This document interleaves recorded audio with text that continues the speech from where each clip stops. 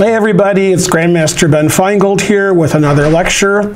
Great players of the past, also great player of the present, although he's present on the earth, but he's not playing great chess anymore, but he still plays on the internet. He plays like me now, except better. The name is Ulf Andersson, and we want to thank our sponsor, Urine Paper. Thanks for sponsoring the lecture. If you want to sponsor a lecture, contact Karen. The more you contact Karen, the more lectures you can sponsor. Ulf Andersson's peak performance, in my opinion, was in the 70s and 80s. But he was also good in the 60s and 90s. And he kept playing chess in the 2000s. Then probably around 2010, he stopped playing in tournaments where you would see his name. I guess he plays here and there. But Ulf Andersson was top 5 in the world at his peak. And he's won games against several world champions. As you can see from his Wikipedia page, he's won many tournaments like Reggio Emilia and Vicenzé and Rome and Phillips and Drew and Hastings and Buenos Aires and so forth. And he's won the Swedish championship many times, and he's played in many Olympiads for Sweden, and I think almost always board one, if not always board one. Now, Ulf Andersson has a very unusual style for a top 10 player. He has a lot of draws and plays in a very tame style. He likes positions that he likes. He likes boring positions. And he's not offering a draw. He just likes to play positions that are sort of drawish. And he was winning a lot of games in 70, 80, 90 moves. And he would have the occasional game that would go over 100 moves. So he was playing for a win, just not in positions where there was a lot going on. He liked trading pieces and getting a slight advantage and pressing his opponent. So he doesn't have a lot of wins that are sharp tactical melees, but that doesn't mean he doesn't have any. Occasionally, you got to play the position you're at. He also was a great correspondence chess player, playing where you had to mail your moves. Now they do on the internet. And he was one of the top players in the world at correspondence play also. And he was the, what word do I want to use? He was the toughest opponent for Yasser Seirawan. Whenever Yasser talks about which players he beats the most and which players he loses to the most, Ulf Andersson is always at the top of his list of somebody he just couldn't play against. Styles clashed, I don't know. Their styles are actually pretty similar, I think, but maybe Ulf was just a little bit better. And he doesn't have a big Wikipedia article, which is strange because he was one of the top players in the world for quite a long time, and he won a lot of big tournaments and beat a lot of world champions. So should have a bigger Wikipedia article. Maybe I'll add to it. He was born in 1951, like another famous player. In fact, we just put a repeat of his lecture on my YouTube channel, Anatoly Karpov, also born in 1951. And this is the 50th anniversary of Ulf Andersson becoming a grandmaster. He became a grandmaster in 1972. And he's 71 right now. Okay, so let me flip the board, if I know how to do that. Okay, so the first game I want to show you is probably Andersson's most famous game. Now, you have to realize there's going to be people in the YouTube chat who are furiously writing, "You already did a lecture on Andersson. Why are you doing another one?" Rawr, and they're mad. They've never been so angry at the free content. And the answer is, that was another Andersson, and actually spelled his name differently. That was Adolf Andersson, and he was born over 100 years before Ulf Andersson. So actually, he was born about 100 years before. And Adolf Andersson was a good player in the 1860s, 1870s, and 1880s, and he was one of the top 10 players in the world. So I guess we're looking for a new Andersson coming up in a few years. There's always an Andersson in the top.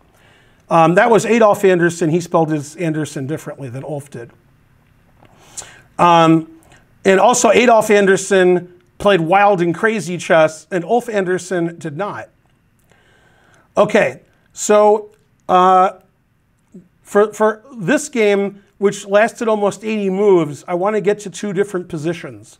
Okay, the first position is going to be like a typical kind of hedgehog position. And we'll just fly by the opening, and we'll get to the middle game. Okay, and this is the first position I wanted to talk about. Ulf Andersson has a lot of games where there's a lot of strategic maneuvering. People move around and around and around, and then when they fall asleep, Ulf Andersson wins on time. That's one way to win. And Ulf Andersson liked to play sacrifices that were strategical in nature, not because he was sacking a piece and mating you, not because he was sacking something and getting 3 connected pass pawns in the center. He liked to sacrifice typically either a pawn or the exchange, or in this case both, because he wanted to get a positional compensation and get better pieces. And that's a risky way of playing because you're down material, but Ulf Andersson was really good at it. He was good at understanding the positional, strategical compensation if it was worth more than the material that he offered. And here, Andersson and Karpov are both the same kind of player, very strategical, slow, methodical, which you can see from this position. This was actually pretty late in the game. I think this was move 24, even though it looks like both sides have made about 12 moves. They were moving their pieces around, trying to find the correct squares. And finally, Andersson played a tactical idea. He played the move d5, which is a very common kind of tactic in the hedgehog formation, which you'll see is denoted by all these pawns on the 3rd rank, which defends everything on the 4th rank, which makes it hard for white to infiltrate anywhere. And Karpov is just playing very solid and not trying to win right away, just build a little bit of a space advantage. Now d5 doesn't sacrifice the d pawn, which it usually does. Otherwise you play d5 all day. In this particular position, the a6 pawn isn't protected.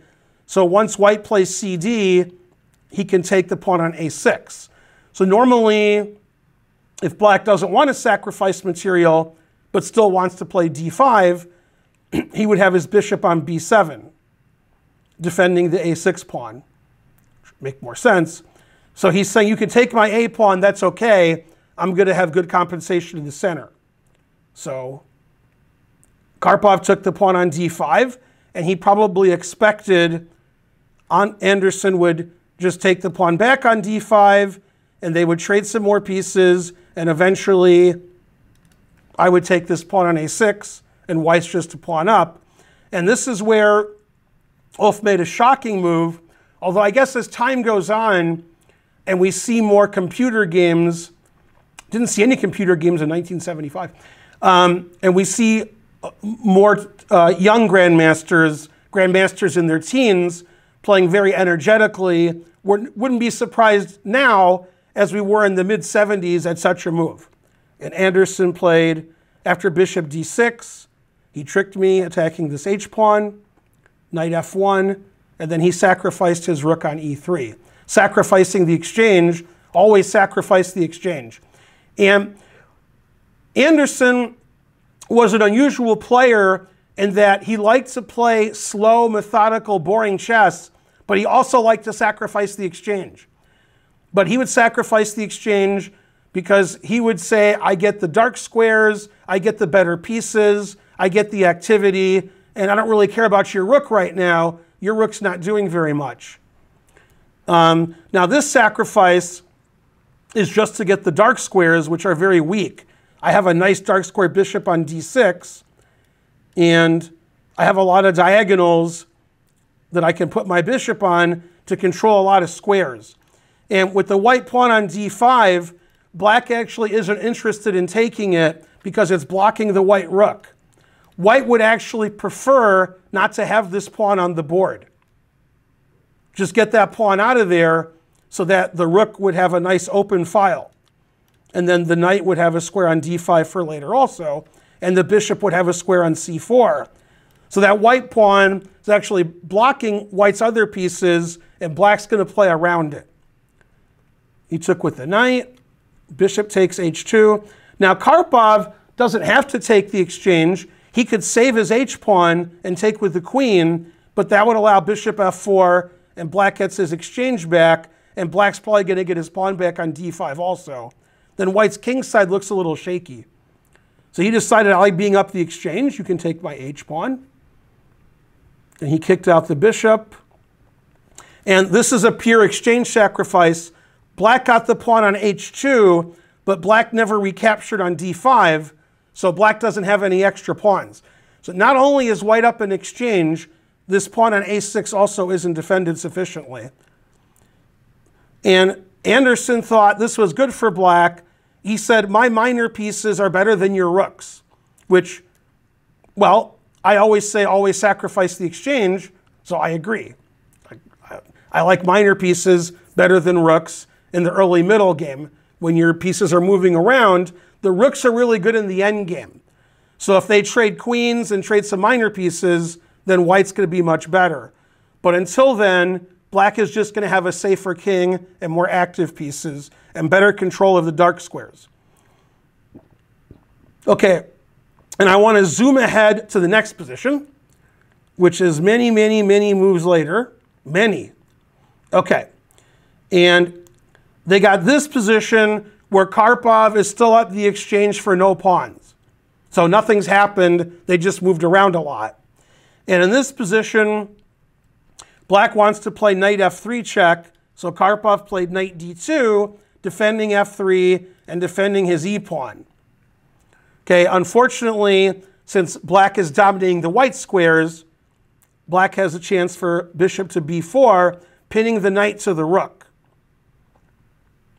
And if it was black's turn to move, black would play bishop takes knight, and then it doesn't matter which way white takes, black's going to play knight f3 check. Although white doesn't want to take with the queen, because knight f3 check would win his queen. But in any case, black's going to get all his material back and then some. Okay, so Karpov played king f2, which prevents knight f3 check. It's not check, it's hanging. Okay, using his king to defend. And finally, Andersson gets his material back, and he has a better pawn structure and a safer king. He just takes the knight and takes on e4. And finally, black is clearly winning. Black is up a pawn. White has 3 isolated pawns, and white has a king that's not easily defendable. Now, of course, Karpov's a pretty good defender, so the game took a long time from here. And Andersson was never in a hurry. And this is something, when I was teaching a lot of chess to private students, I would try to inspire them to not be in a hurry, but to gradually improve your position. Although Andersson took it too far. Andersson was in less of a hurry than I am, and I'm not in a hurry. But Andersson, he didn't care if the game went 200 moves. He liked to play chess. He liked to move the pieces around. So there was a lot of repeating at the end of the game where nothing happened for a long time. And man, for my always repeats, Andersson would be my #1 student. So basically nothing ever happens. They just move around, and it's like Andersson isn't interested in winning, he just wants to keep playing. He likes his position. He surrounds the white king. Finally, he's attacking the white king. Still likes to repeat a lot. Always repeat.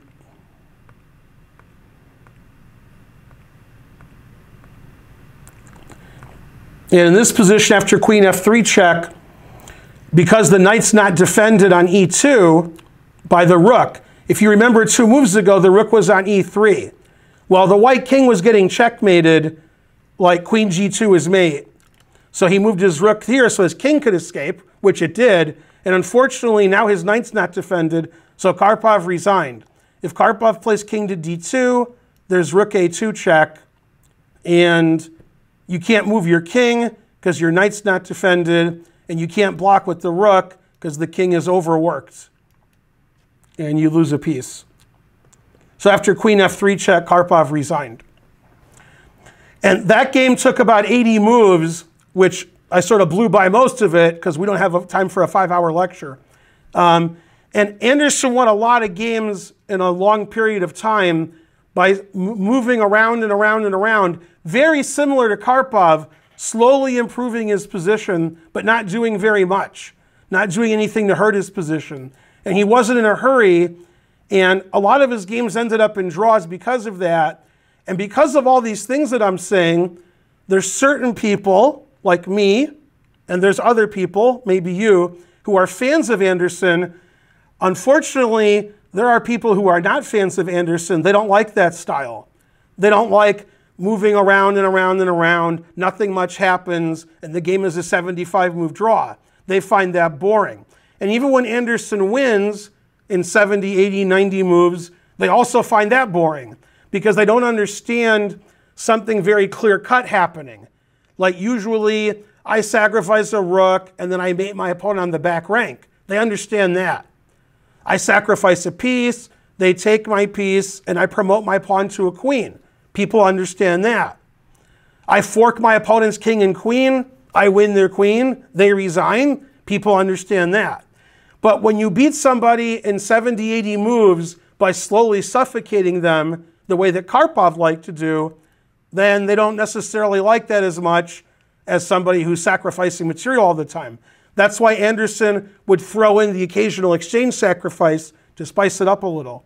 But he was interested in piece activity and strategy, not in necessarily giving his pieces away. Now, this match was played in 1995, 20 years after, and it's the same players, the same deviled egg. This is the game Ulf Andersson-Karpov. This time Karpov is black, Andersson's white. And this was a match they played, you know, like a fun match, not for the World Championship. In 95, the players were much older than in 75, but Karpov was still like top 3 in the world, maybe even top 2. And Andersson was probably somewhere around 10. And don't blink, because even though Ulf Andersson liked to play long, boring games, that was assuming, you know, you weren't hanging mate in 1. If you hang mate in 1, Andersson will mate you. And one of the reasons Ulf Andersson is a great player is he almost never blundered. To beat Ulf Andersson, you had to beat him in the opening, middle game, and end game, and you had to outplay him tactically because you weren't going to outplay him strategically. So he had a lot of draws, but he had very few losses, and he would beat the best players in the world all the time because he played with so few mistakes.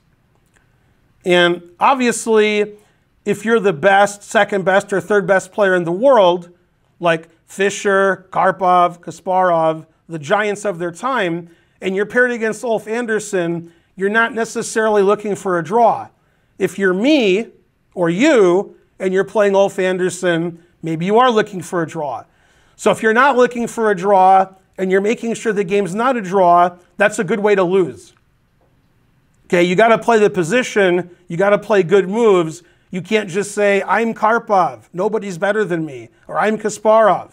Because if your opponent doesn't make any mistakes, then you better not make any mistakes either. Okay, now Ulf Andersson, again, very similar to Yasser Seirawan, likes to play flank openings and likes to play G3 and C4. So the first 7 or 8 moves of any Ulf Andersson game, you're likely to see knight f3, g3, and c4 in some kind of move order. Okay, even when he's black, that's how much he liked it. No, just when he's white. And when he's black, he liked to play the hedgehog and play very solid and just chill and wait for his opponent to make a strategical mistake or a tactical mistake.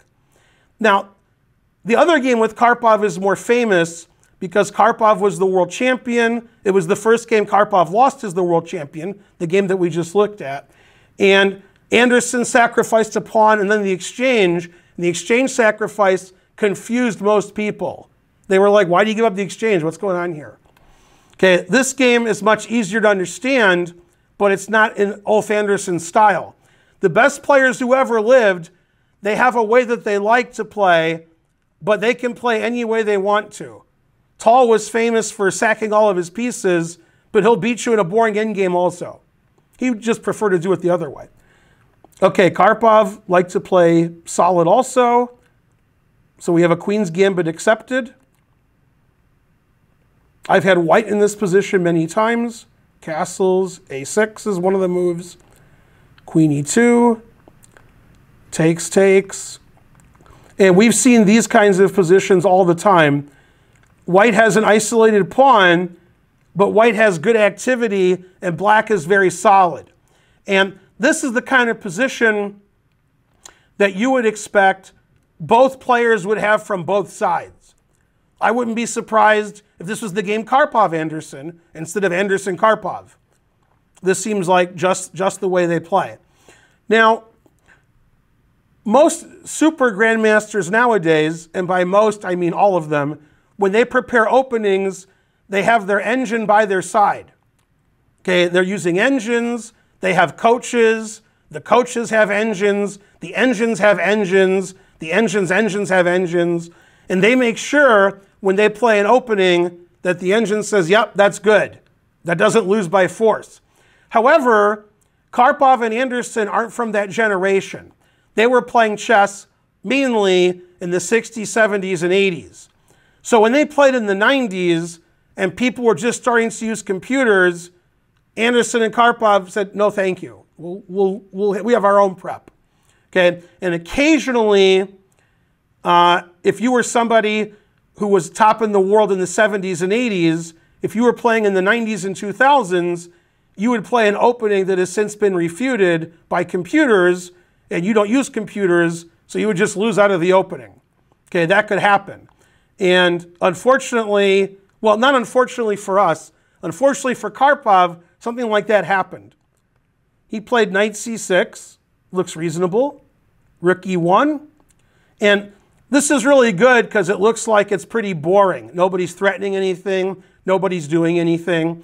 And when I was learning chess and getting better at chess and becoming an IM and becoming a GM, and my rating was going up, when I studied openings, one of the most important things I did was not memorize variations, because I couldn't necessarily remember all the variations, but I would memorize key ideas. So I would say, oh, every game that black wins, these things would happen. Every game that white wins, these things would happen. And so in these kinds of positions, if we trade a lot of pieces and we get to an end game, black's going to be better because white has an isolated pawn. But if white's sacrificing on e6 and sacrificing on f7 and doing a rook lift and playing for checkmate and playing d5 and attacking, sometimes white would win those games. So black was trying to make the game boring and have a better pawn structure, and white was trying to make the game exciting and take advantage of the rook and the queen opposite each other and the fact that my knight has the e5 square. My bishop is bearing down your king. So white's trying to be aggressive and black's trying to be solid. And I guess Karpov forgot that. Okay, and Karpov played knight to b4. He's covering d5. He's opening up his bishop. Okay, he wants to play knight d5 with massive exchanges and so forth. And unfortunately for Karpov, this whole line has been discredited. You can't play this line. Okay, in the 1950s, 60s, and 70s, maybe you could play this line. But then people said, wait a minute, this line loses, you can't play it. And I guess Karpov didn't get the memo, but somehow Ulf Andersson did. Because not only does Ulf Andersson like to sacrifice the exchange, he likes to sacrifice a pawn if it gives him strategical play. And he played the move d5, and actually white's already winning. This is a losing position for black. You can't ignore the pawn. There's too much pressure on e6. Otherwise, you just lose everything on the king side, and the bishop on b3 is going to be crushing. Now, the problem with taking the pawn on d5 is you're running into all kinds of pins and tricks. So you have to figure out here how to get tricked the least. The most obvious way to lose is to take with the pawn, and now you know why on the previous move, Ulf Andersson played rook f e1, because now the bishop is just hanging on e7. So the e-pawn is pinned. You can't ever play e takes d5, because I'll take your bishop on e7. It's like the e-pawn's not even there, for defensive purposes. Unfortunately, when you take with a piece, your piece is pinned to your queen. So computers already figured out, and super grandmasters figured out, you can't play this way with black, but Karpov didn't know that. I don't know if Andersson knew it, or he figured out d5 wins. He played knight takes d5, knight takes d5, and once again, we have a big problem here, and Karpov just lost really quickly, so that I guess I could show you the variations. Otherwise, if Karpov played one of the more complicated lines, we'd look at what happened. So he played the very simple bishop takes g5, knight takes b4, and white's up a piece. Like, that's it. White just won a piece. White has 3 pieces and black has 2. So Karpov didn't really do anything of note. Again, if you take with a pawn, white has more than one way to win. Bishop takes is pretty brutal. Attacks the queen, attacks the rook, attacks the knight, and white is up a piece. So I guess that's the worst way to lose. If you take with a bishop, then you're pinned. I take the bishop on e7, although I guess I should take the bishop on d5 to be more accurate. I'll be more accurate. Knight takes, bishop takes. You can't take with the knight because your queen's hanging. So you take with the queen, and then your e-pawn is still pinned. You can't take the rook because of the pin on the e-pawn.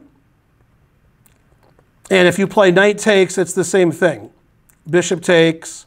You can't take with the knight because your queen's attacked, and the e-pawn is pinned. So Karpov just losing out of the opening to Ulf Andersson. And Ulf, not known as the tactician, but Ulf is looking for the move d5, because d5 is often a strong move in this opening. And it's really strong because Ulf played rook fe1. I have no doubt that Ulf Andersson knew about this already, and that's why he played rook e1. Because there's other moves white can play here. White can play a3, bishop c2, d5, knight e5. I think the reason he played rook fe1 is he knew knight b4 lost to d5. He knew that the e-pawn was pinned. The e-pawn's not pinned now because the knight is defending the bishop. That's why knight b4 is a blunder. And I guess Karpov just thought, well, knight b4 defends d5 even more. So it's got to be good. But unfortunately, it undefends the bishop, so the e-pawn is pinned. Whatever you take with here is pinned, and you're just losing right away. Karpov lost very quickly. Knight d5, taking advantage of the pin again, and Karpov just resigned here because he's down a piece for a pawn. He didn't want you guys to suffer. So Ulf Andersson, known for winning in 80 moves, beating Karpov in a miniature. Now, I wanted to show a game that has a clash of styles. Okay, because Karpov and Andersson, pretty similar. They played a lot because they were both in the top 10 in the world in the 70s, 80s, and 90s. They played a lot of the same tournaments, so they played a lot of games with each other. So if I want to show you Andersson beating a world champion, Karpov's my first choice. Okay, Andersson's record against Kasparov and Fischer wasn't as good. However, there was another world champion that played exactly opposite to Andersson. And I have that game. Well, I thought I did. Okay, against Mikhail. And this game was also played in the 90s. Come on, get out of there. Thank you. And Andersson was white. Now, Andersson liked long, boring, strategical games, and Tal liked to sack all his pieces and mate you. So probably by move 15, you would get an idea who got the kind of game that they wanted, who got the kind of position they wanted. Okay, so Andersson plays knight f3 again. Bishop g5, it's a queen's gambit. Okay, and this is what I would call a boring way to play the queen's gambit for white, and I should know because I play this with white. And the last 3 years or so, I haven't beaten anybody. All my games are draws. I got nothing. Although I did lose one. But in the 70s and 80s, this is how people played for an advantage. Castles, rook c1. I've had this position too. c6, Bishop d3, knight d7. And this is a line that I've had with white several times. Takes, takes. This is still what I play. What do I play here? h3 or rook e1? I think I play h3. Bishop b3. I've played that too. Takes, takes. Rook e8. And this is the kind of position that's going to be favorable to Andersson's kind of play, because white is very, very slightly better. It should be a draw, but black is on the defensive because white has this nice bishop and black still has to develop his queen side. Queen d2. I've had this position also, but it's been a long time. Rook e1. Rook takes e1, giving up the e file. I'm not a fan of that. Bishop g4. So I think this way of playing for black with rook takes e1 and bishop g4, that's not the right way of playing. Typically, black is playing bishop f5 early in this line now. Then the bishop can safely go to g6 or h7. But again, I'd rather have white because I like my nice bishop here on the diagonal. Tal tried to trade all the pieces to solve his problems, but that's playing into Ulf Andersson's hands.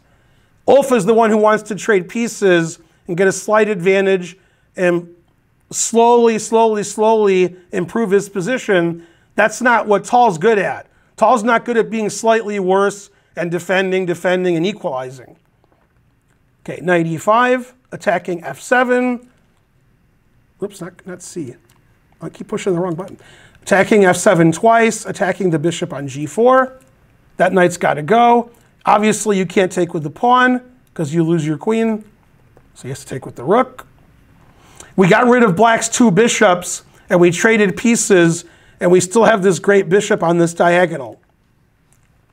Knight d7, kicking the rook out. Knight f6, h3. And again, I'm just taking white all day here. If white ever gets in trouble, I don't know why white would get in trouble, he can just play d5 and trade everything and the game's a draw, although I'd rather have white there also. But, okay, in case the d-pawn's getting weak or something, but the d-pawn isn't really under attack. It's defended. The rook is still on a8. I still have this open file. It's still better for white. Knight e4, the knight's coming to d6 or c5, so we have to trade. Now the white queen can go to e3 or f4. The rook can go to f4. Tremendous pressure here on this pawn on f7. Queen f8, queen f4, rook e8. Tal's trying to trade everything off to alleviate the pressure on his f-pawn, but again, that plays into Andersson's hands. King h2, and this looks like black should be able to draw by trading bishops, and if black never trades bishops, that bishop's very bad, and this bishop's really good. Andersson plays king h2, stopping queen e1 check forever, and now he has to keep a defensive as f7 pawn. So he plays a5, which is a mistake, weakening his queen side. Queen c7, attacking two pawns. Queen e4. So Tal doesn't want to defend and defend and defend. He wants to play actively.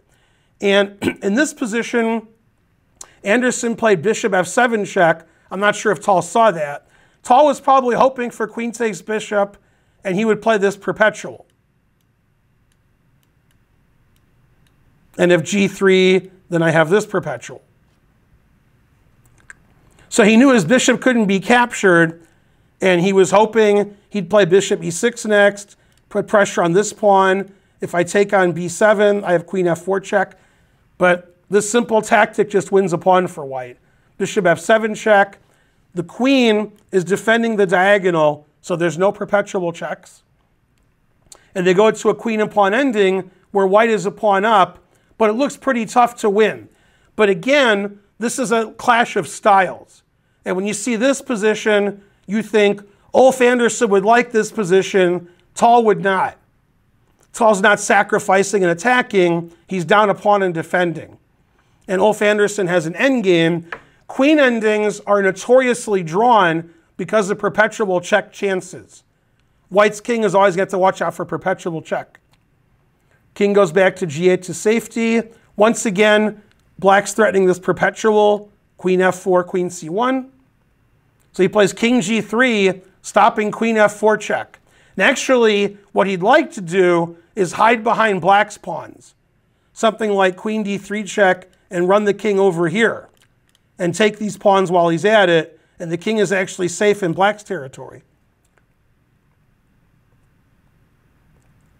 b3, b5, check, check. Always repeat. Go Ulf Andersson. That's a lot of repeating. And then he played a4, not playing for the draw, stopping black's pawns from moving down the board. Queen c3, defending his c6 pawn. Repeats again. Always repeat. Takes on b5. Time for some more repeating. Takes on b5. Takes on d4. And this position, funnily enough, and one of the reasons I want to look at this, we just saw this position about a week ago. And when I say we did, I mean I did. I don't know what you guys were doing. But there was a tournament, Super GM tournament, and Wesley So was white, and he was playing Jan Nepomniachtchi. And they got the same endgame, 3 against 2, with a pawn or 2 on the queen side. And it was a drawn position. The engine said, draw, I'm an engine. And the players said, excuse me, we're not engines. And So ended up winning in like 100 moves. And I was thinking of Ulf Andersson when I saw that game. Wesley kept repeating and trying to get something going. And eventually, in time trouble, because they were playing rapid chess, Nepomniachtchi messed up and So won. Almost the same endgame. Queen takes a5, winning a second pawn. Queen d6 check. Here comes the perpetual check. Queen d4 check. Always play for perpetual check. And he plays king e2. His queen is stopping queen e5 check. His pawn is stopping queen c4 check. And now, if queen b2 check, he can block with his queen. So he's actually moving his king so his queen can come and block. Well, there's not many checks in this position. You don't want to be down 2 pawns. So he did give the 1 check. And now you can't take the pawn on b3, but you can't not take it. But it was his turn to move, so you got to make a move.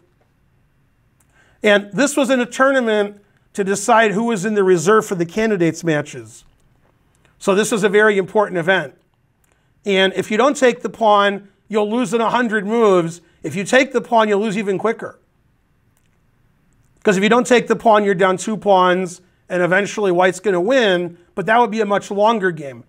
Tal just took the pawn and hoped that the endgame would be a draw. And I'm sure all of you on YouTube and on Discord and on Zoom and in the sky and the space station, you know what move white played in this position. And by the way, here's a good trick for you. If you're doing puzzles on the internet and this is the position, and you're thinking to yourself, does queen d3 win? The answer is, it doesn't matter. Queen d3 is the answer to the puzzle, because there is no other answer. Every other move does nothing.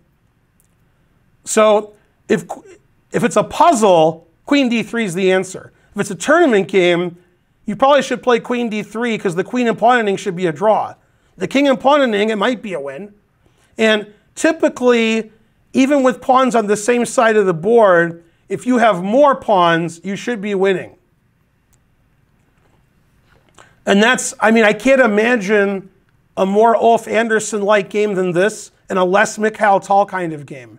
This is like suffering for Tal. And as an aside, I told you Ulf Andersson reminded me of Karpov and Seirawan, his style. Yasser Seirawan had an excellent score against Mikhail Tal, surprising. Something like 4 wins and a draw. So Tal had a bad record against Ulf Andersson and against Yasser. Styles clashed. Tal didn't get the kind of positions he wants, and he has to draw this lost endgame, which he didn't do. And after f5, he just resigned. The h5, I think, loses the game quickly, because now my king can come in. And these endings where you trade pawns are always lost. h4, because in this position, it doesn't matter if it's white's move or black's move. If it's white's move, Well, it is black's move, but if it was white's move, white plays g3 and makes it black's move. And then black has to give way and gets his king shouldered out and so forth, and loses his pawn. So he can never play g6, but he also can't allow king here, king here. So he's sort of stuck here. So he ended up resigning. A funny way to finish would have been like this. And then he's playing for stalemate. If you take en passant, it's stalemate. Unfortunately, you don't have to take en passant. And then this pawn's going to queen. So that would be bad. So after f5, Tal realized he's going to lose the game. Either the white king's going to come in, or we're going to win the king and pawn hitting 2 against 1. So he resigned. A very Anderson-esque type of win. Anderson beat several world champions, and he did it by playing his style of chess. Sometimes he would sack an exchange or a pawn for positional play, but usually he would trade down, he'd be slightly better, and in a lot of games, they would end in a draw. I didn't show you those games. And a lot of people weren't fans of him because of that, but some people liked the way that he could play without risk and still beat world champions. Usually when you're playing so boring, you just lose or draw against somebody better than you. But there was nobody better. Ulf Andersson was great. And when I lived in St. Louis many years ago, there was a chess club member who was about 1900, 2000. And Ulf Andersson was his favorite player, which I thought was odd. But he really loved Ulf Andersson's games. That was his, somebody has to be their favorite player. Obviously, if you're Swedish, probably Ulf Andersson's one of your favorite players. He was the best player in Sweden for 30 years. Anyway, Ulf Andersson, the complete opposite of Adolf Andersson, living in a different time period and playing a different style of chess, but just as effective. If you want to sponsor a lecture, contact Karen. And we have sponsored lectures for the next several weeks. I'll be lecturing every Monday at 6. We want to thank Jeroen Paper for sponsoring this lecture. And if you want to see more games by Ulf Andersson, obviously go to your database, go to the internet, and just make sure it's the right Andersson. Okay? The other Andersson spells his name differently, so you shouldn't have any problem. And also, if somebody sacrifices 7 pieces, you're probably looking at the wrong Andersson game, especially if it's from the 1800s. I'm Grandmaster Ben Finegold. Thanks for watching our lecture. We'll have more great players of the past and present. Until next time, bye everybody.